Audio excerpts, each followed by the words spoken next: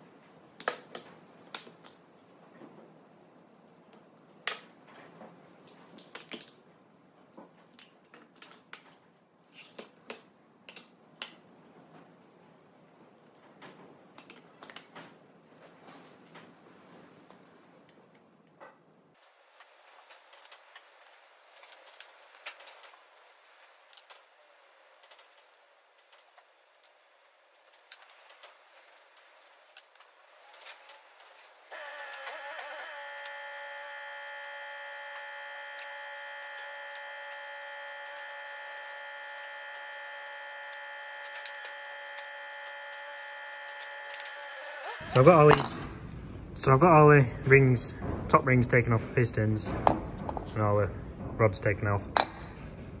The reason I took the top rings out is because I'm going to machine a bit off the diameter down to the top ring as well. But we'll do that later. So I made this a while ago. That's the same diameter as the valve cutout. So I can put that in the mill, sit the piston on the rotary table, which I've got the chuck mounted onto. Sit that in, get that lined up with air, like that. Swap it over onto this cutter. So I've just got this cutter specifically for this job. It's got inserts in, it's like an end mill with inserts in. And I've had a bit of a practice on this piston just to see what it was going to cut like, because I've never used it before. So that's gone nice as that. So now we'll get this piston set up, using that to align it. And then hopefully I can cut one and then turn it on the rotary table if I know how many degrees to turn it, and then cut the other one and use the DRO to measure how deep I'm cutting.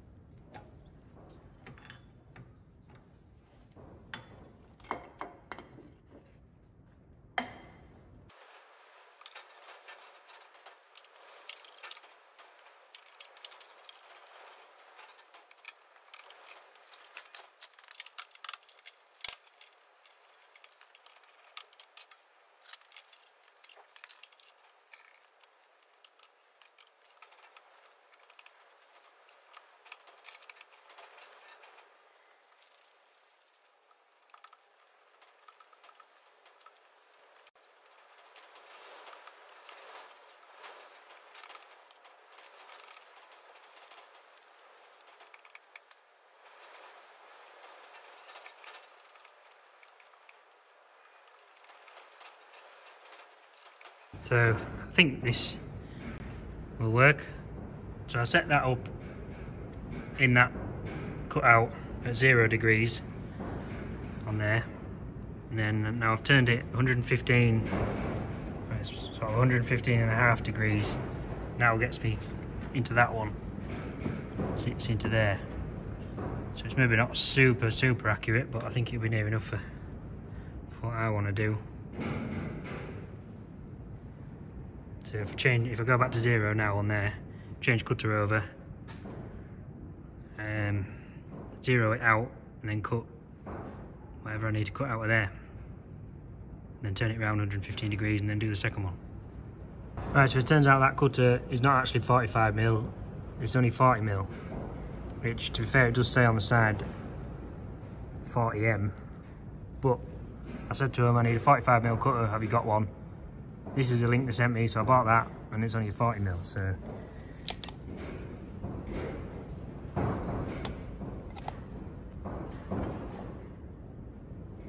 So, yeah, we're gonna have to use something else now. So I'll have to take the piston out again, obviously, take the chuck off, and I think I'll have to put the piston directly onto the rotary table, center the rotary table up with the spindle, and then offset the piston slightly. Then I can use the rotary table, turn it round, maybe still use the same cutter, but I'll just have to be slightly offset to cut out 45mm with a 40mm cutter. Just I'll have to set up, I'll have to unclamp it from there and set up every time for every cutout. So I'll have to do 12 separate setups. Whether I'm willing to do that, I'm not sure, but we'll see we'll do one and see how it goes and decide from there.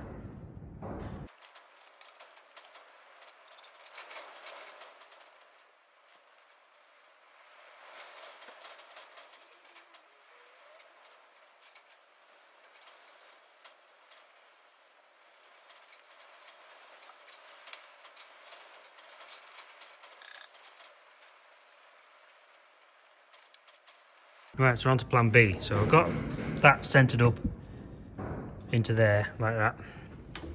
So now if I change tool back over onto that one, sit the piston back on there like that, use that to line the piston up where it needs to be, clamp the piston up onto here somehow, then offset offset this 2.5mm and then use that 40mm cutter again wherever it is, and then cut it out, and then use the rotary table to cut around it. See how that goes.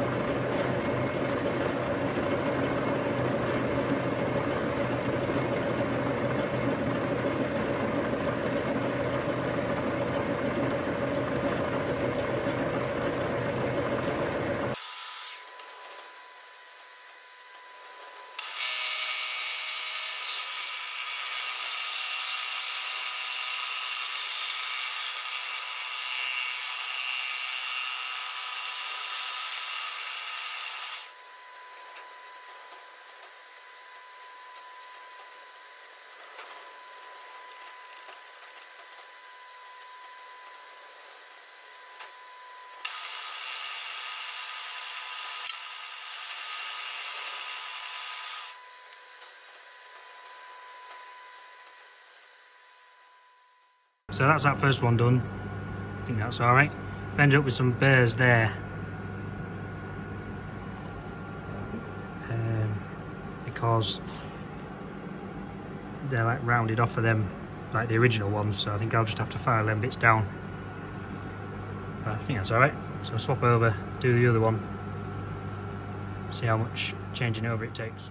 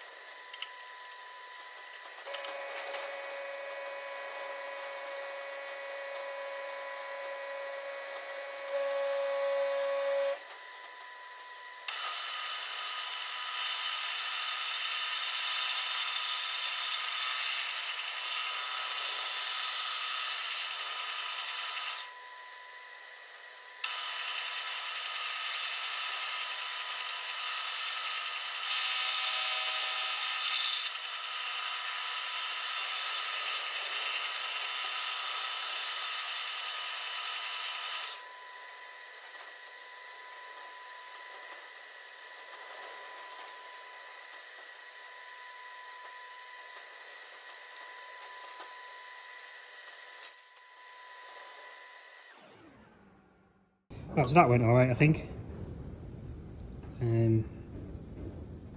Just them bits to clean up, but when I take a bit off the diameter it will clean some of that up anyway. Just use a little step. It hasn't quite matched up, so I might have to centre the rotary table up a bit better, maybe.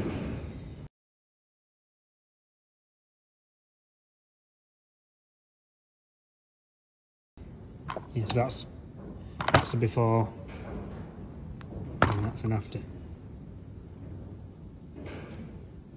It did move a little bit when I did the second one, whether the clamp came loose or whether I didn't quite tighten it up.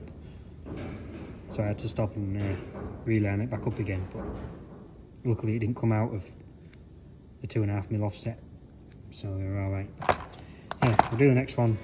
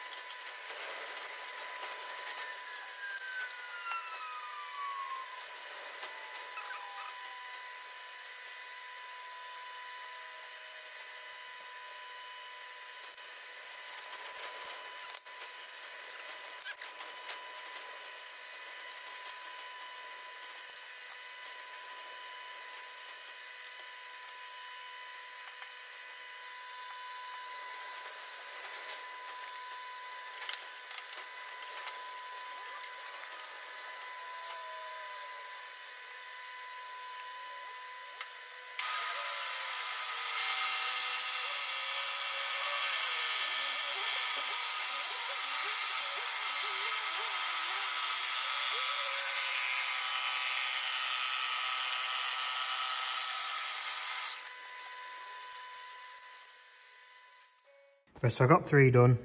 You get the idea how I'm doing it. So I'll get the other 3 done. I won't video them because you've already seen that, and then show you what we're going to do next. So that's all they're machined down now. Well, the valve cart's machined down. So what I'm going to do now is put them in the lathe, turn a millimetre off the diameter and chamfer that top edge. The reason I do that is so when the piston gets hot and it expands, it'll get a lot hotter than what it's supposed to do when it's in a trapped puller. We take a bit off the diameter, and when it does expand, it doesn't seize up in the bar. It doesn't catch the bar, so that's why we do that.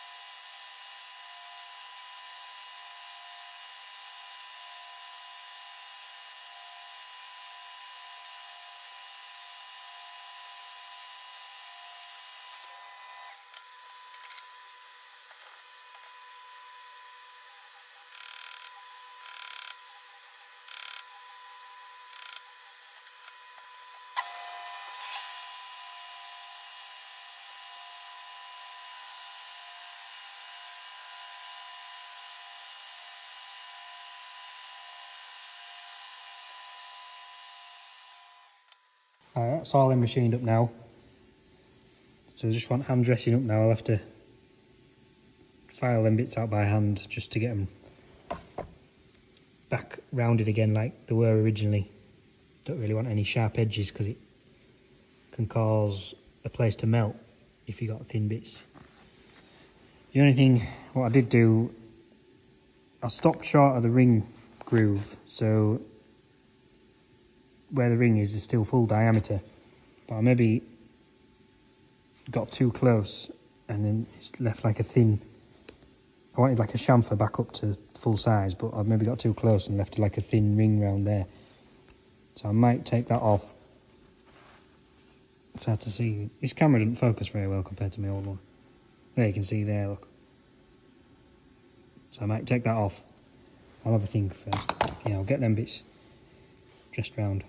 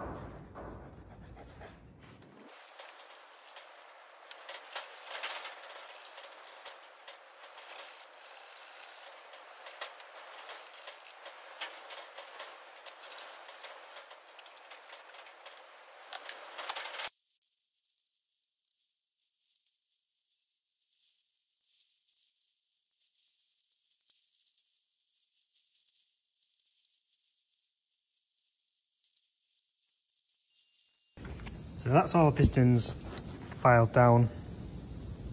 So they're all done now. I want the rings putting back on and a right good clean up. I'm not going to take the rest of the rings off because I haven't really got a proper set of ring pliers, whatever you call them. So they're quite difficult to get off. So I'll blast them all out with the airline and brake cleaner, get all the bits out of them. Before I do that, I want to try them top rings in the bar and make sure I've got enough gap between the end of the rings so when it gets hot the end of the rings don't touch each other, because you end up doing some damage if they do that. I've never had that problem before, but while they're off we'll see what they're like. So before I do that I need to clean these balls up. I didn't realise how bad they'd gotten. I thought I did put some oil down them, but obviously not, so they're pretty rusty now with the balls. Pattern number 1, because I had a piston in there when I was measuring how far up it came. So we'll turn the block on its side and then we'll glaze bust it. So I made this engine stand a while ago. I just made it up out of off-cut bits of plate. I wanted bracing up a bit more really, but yeah, it's got a gearbox on there, so I just turn the handle and I can tip it whichever angle I want it at.